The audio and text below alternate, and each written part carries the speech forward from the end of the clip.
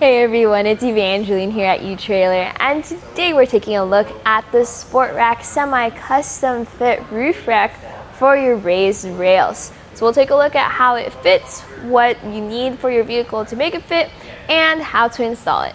This is designed for those raised rails. So if you have rails on your roof that have a gap underneath it, those are going to be your raised rails. If they don't have a gap, those are going to be flush side rails. So make sure to use our etrailer.com fit guide to get the right fit for you. These are the 53-inch long crossbars, great for your larger vehicles like the 4Runner here. If you have a smaller vehicle like a Toyota RAV4, you may be more interested in the 46.5-inch long version. It's going to work the exact same way. It just has different crossbar lengths, important because you need to measure your raised rails to make sure it fits. So measure your rails from inside to inside, and it has to be at least 38 inches apart for this clamp to work, give or take half an inch depending on how wide your rails are. But for here on the RAV4, it's wider in the front and it's narrow in the back, so measure where you want your crossbars to be. So this has steel square crossbars with a rubberized coating on top. And that way, if you want to set your items or your cargo right on the crossbars, you can do so.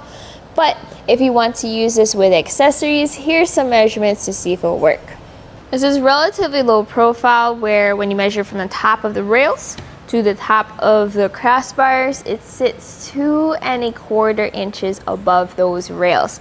So definitely an upgrade compared to the factory crossbars that came with the 4Runner, where you didn't have much space underneath.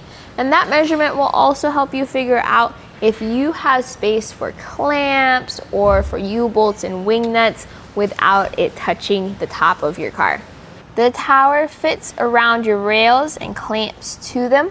And then you also have this cap on your tower. So with it in the locked position, you are unable to remove it. But if you use just something flat, you can turn this around and now you can pop off the cap and then remove the towers. You do have a weight capacity of 150 pounds for loading this up with cargo.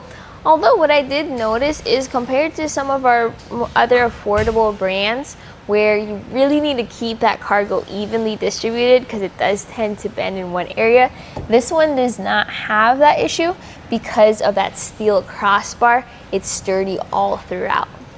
Comparing this with some of the other affordable roof rack options, a big popular one is the Malone Airflow 2. It's around the same price point as our SportRack Semi-Custom Roof Rack, although the Malone Airflow has more aerodynamic bars, plus it has included lock cores.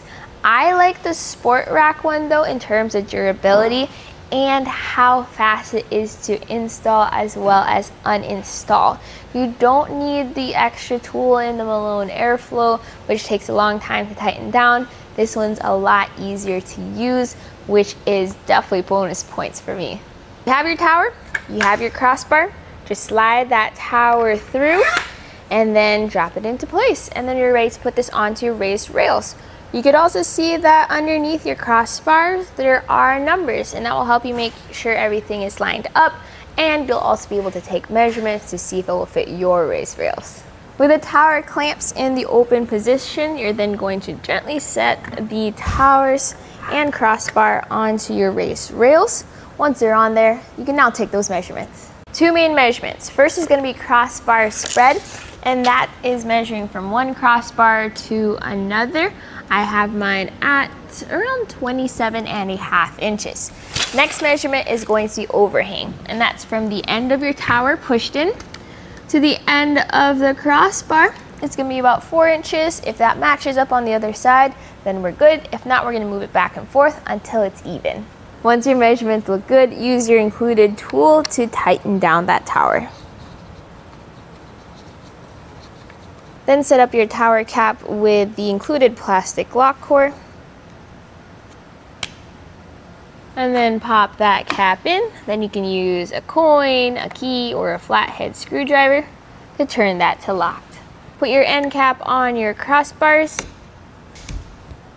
Once you put the end caps, on all 4 towers and all 4 crossbar ends.